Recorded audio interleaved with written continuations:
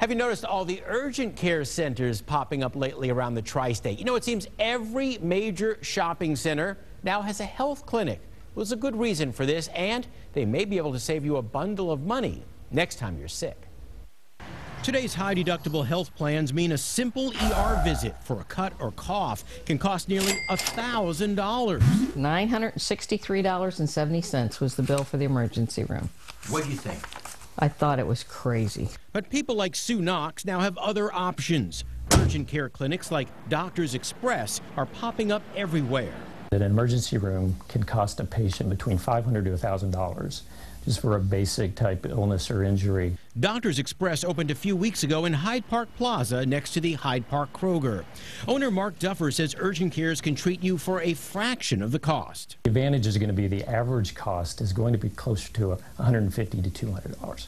If your plan still uses co-pays, those are lower too, $25 or $50 as opposed to $150 at a hospital.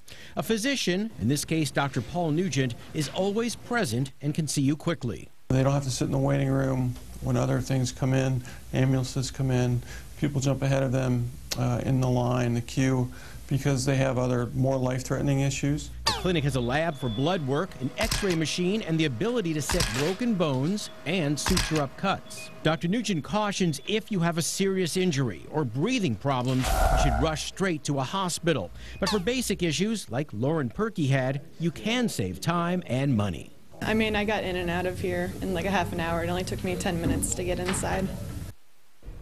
Now, one important disclaimer, we featured the new Doctors Express only as an example of the many urgent cares that are popping up around the tri-state. Neither I nor WCPO endorses Doctors Express, and I don't have any testimonials on the quality of their care. But if you want to avoid sticker shock at the emergency room, you might want to give one of these a try so you don't waste your money. Brendan and Janelle. Thanks, John.